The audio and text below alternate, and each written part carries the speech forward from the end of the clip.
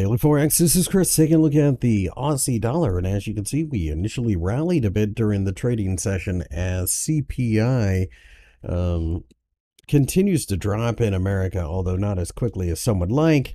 We shot towards the 66 level and then turned around. The Aussie, of course, is highly sensitive to global growth, so that makes a certain amount of sense.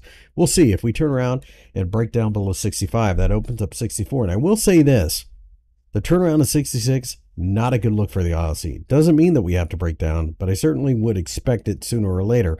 A rally at this point will run into trouble around the 50-day EMA or 67.